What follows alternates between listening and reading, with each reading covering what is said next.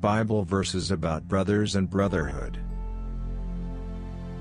Whoever does God's will is my brother and sister and mother. I grieve for you, Jonathan my brother, you were very dear to me. Your love for me was wonderful, more wonderful than that of women. Keep on loving one another as brothers and sisters. Anyone who does not provide for their relatives, and especially for their own household, has denied the faith and is worse than an unbeliever. Brothers and sisters, do not slander one another. Anyone who speaks against a brother or sister or judges them speaks against the law and judges it. When you judge the law, you are not keeping it, but sitting in judgment on it. But now I am writing to you that you must not associate with anyone who claims to be a brother or sister but is sexually immoral or greedy, an idolater or slanderer, a drunkard or swindler. Do not even eat with such people. The first thing Andrew did was to find his brother Simon and tell him, "We have found the Messiah." But we had to celebrate and be glad, because this brother of yours was dead and is alive again. He was lost and is found. Because of the violence against your brother Jacob, you will be covered with shame, you will be destroyed forever. Your love has given me great joy and encouragement, because you, brother, have refreshed the hearts of the Lord's people. A friend loves at all times, and a brother is born for a time of adversity.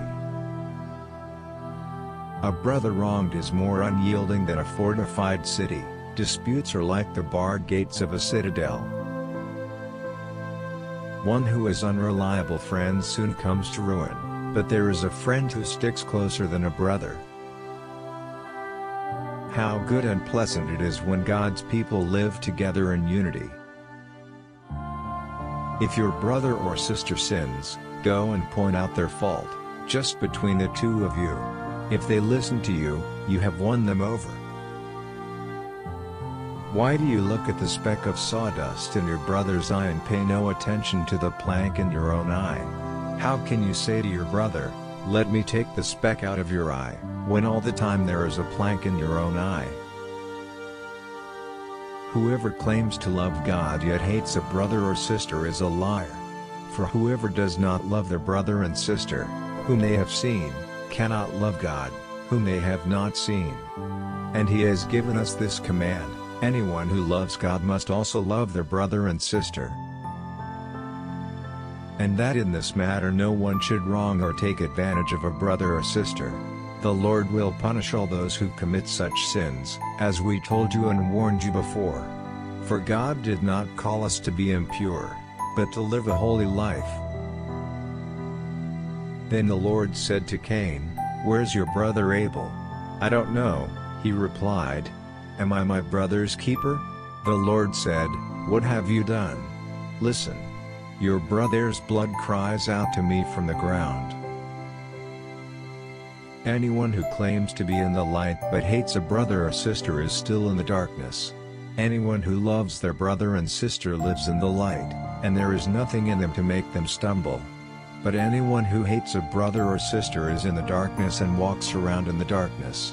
They do not know where they are going, because the darkness has blinded them. But I tell you that anyone who is angry with a brother or sister will be subject to judgment. Again, anyone who says to a brother or sister, "Raka," is answerable to the court. And anyone who says, "You fool," will be in danger of the fire of hell. Therefore, if you are offering your gift at the altar and there remember that your brother or sister has something against you, leave your gift there in front of the altar. First go and be reconciled to them, then come and offer your gift. What good is it, my brothers and sisters, if someone claims to have faith but has no deeds? Can such faith save them? Suppose a brother or a sister is without clothes and daily food. If one of you says to them, "Go in peace, keep warm and well fed," but does nothing about their physical needs, what good is it? In the same way, faith by itself, if it is not accompanied by action, is dead. But someone will say, "You have faith, I have deeds. Show me your faith without deeds, and I will show you my faith by my deeds." Be careful, however, that the exercise of your rights does not become a stumbling block to the weak. For if someone with a weak conscience sees you, with all your knowledge, eating in an idol's temple, won't that person be emboldened to eat what is sacrificed to idols? So this weak brother or sister, for whom Christ died, is destroyed by your knowledge. When you sin against them in this way and wound their weak conscience, you sin against Christ. Therefore, if what I eat causes my brother or sister to fall into sin, I will never eat meat again, so that I will not cause them to fall. For this is the message you heard from the beginning, we should love one another. Do not be like Cain, who belonged to the evil one and murdered his brother. And why did he murder him? Because his own actions were evil and his brother's were righteous. Do not be surprised, my brothers and sisters, if the world hates you. We know that we have passed from death to life, because we love each other. Anyone who does not love remains in death. You, then, why do you judge your brother or sister? Or why do you treat them with contempt? For we will all stand before God's judgment seat. It is written, "As surely as I live, says the Lord, every knee will bow before me, every tongue will acknowledge God." So then, each of us will give an account of ourselves to God.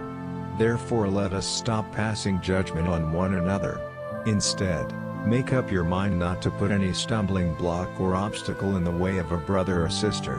I am convinced, being fully persuaded in the Lord Jesus, that nothing is unclean in itself. But if anyone regards something as unclean, then for that person it is unclean. If your brother or sister is distressed because of what you eat, you are no longer acting in love. Do not by your eating destroy someone for whom Christ died. Therefore do not let what you know is good be spoken of as evil. For the kingdom of God is not a matter of eating and drinking, but of righteousness, peace and joy in the Holy Spirit, because anyone who serves Christ in this way is pleasing to God and receives human approval.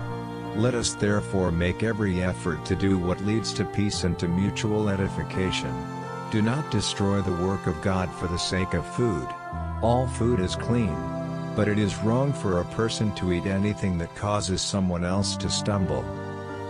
Then Peter came to Jesus and asked, "Lord, how many times shall I forgive my brother or sister who sins against me? Up to 7 times?" Jesus answered, "I tell you, not 7 times, but 77 times." Thank you for watching this video. Hope it helps you in your Bible studies. Like and subscribe for more videos. Together we will find our Heavenly Father.